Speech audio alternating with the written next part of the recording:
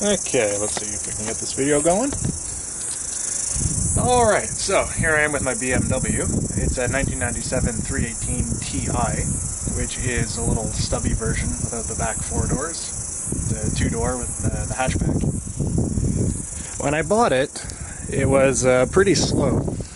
So I decided to upgrade it with a cheap Chinese supercharger that I found, which is down in there. So that would be the amr500 supercharger, and it is a 500cc per rotation supercharger.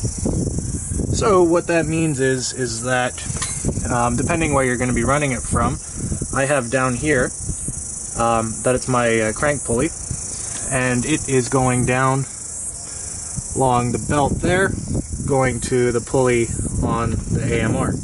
Now I changed out the AMR pulley from the one that came included with it. This one here is, I believe it's a 1.75 inch pulley, whereas this one here is from a Volkswagen. It's a, I think it's a 5-inch pulley. So that gives me a decent ratio for this. So it's actually boosting around 5 psi at the moment. As well as other systems that I had to do to put it in. Number one, because you're running more boost and this car is running the stock ECU, it really doesn't know what to do with all the added air that's being forced into it. So to compensate for that, you'll need to run an adjustable fuel, rising rate fuel pressure regulator. And I have mine set at 3 bar, because that's what the stock fuel pressure regulator is on the car. So now what a rising rate does is that it will, when boost comes in along this vacuum tube here, which comes along here and it's teed into the intake, it will actually increase the fuel pressure. So as the engine's boosting, the fuel pressure will actually come up with it, and that more or less gets it running right under boost. Other modifications that I did, obviously, was the whole intake system. The stock one used to come like this, run here, then run across the motor, and then, yeah, used to basically have an intake right over here, which wasn't even a really good design, to be honest. So yeah, so now, basically what happens is you have my intake right over here, which I ran down over here. I don't know if you can see it. Yeah, right in there. It comes up, it's routed into here. Now I have my mass airflow sensor here, so that is able to take the air in. Comes along, you have a intake pipe, curves down into here. Now this is teed off here. This is my blow-off valve right here. So basically this is a recirculating blow-off valve. So the air comes in, goes down, comes up through here, gets compressed in here, then comes up, goes to here.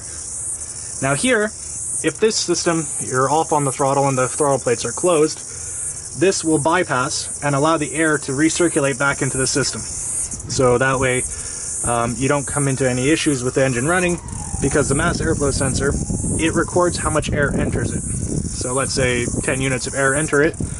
If you have a blow-off valve that vents to the atmosphere, you'll lose that PSI, and the engine will think that more air has entered it than actually has, and it'll be the same as if you had a vacuum leak on a normal car. So yeah, so when the air is compressed and going, comes along here. This here is my air temperature sensor, so that actually creates a bit of heat. My air temperature sensor, it's not the ideal spot. Would have rather put it on the other side of the intercooler. However, due to fitment issues and poor planning, I suppose, on my part, you have it coming in like this, goes through here, comes through the intercooler, and then right into the stock intake. Throttle body, I mean, sorry. So it comes in, goes in, does all the stuff that it does.